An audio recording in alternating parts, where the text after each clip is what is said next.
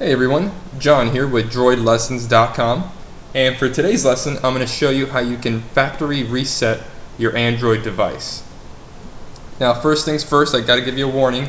If you do a factory reset on your device, you're going to wipe out all the data that you have saved on your device.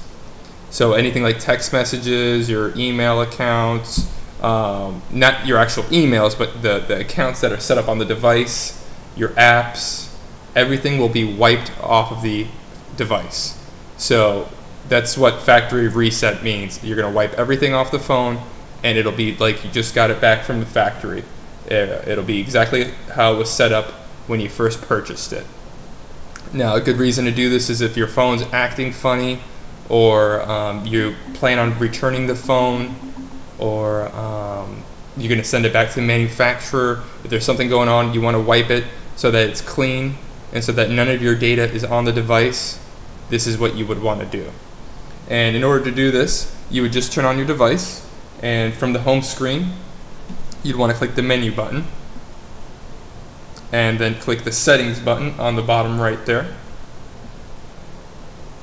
And after you click that, you'll want to go to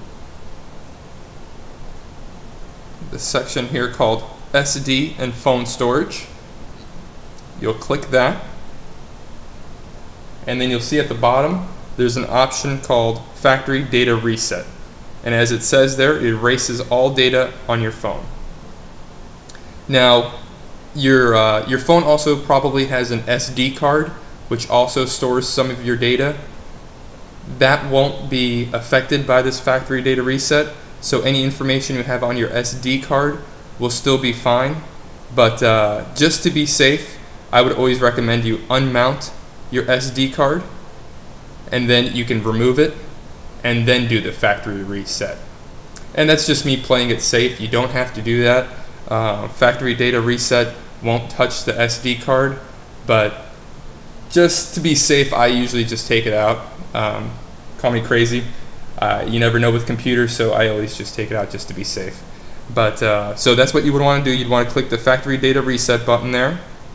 And again, warning, if you do that, if you click it, it's going to erase all the data from your phone's internal storage. Like I said, the Google account, all your system and app data, and all your downloaded applications.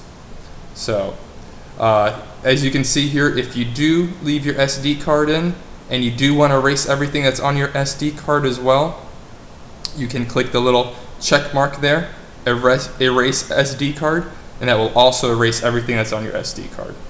And then once you're ready, you click reset phone, and that'll reset your phone back to factory settings.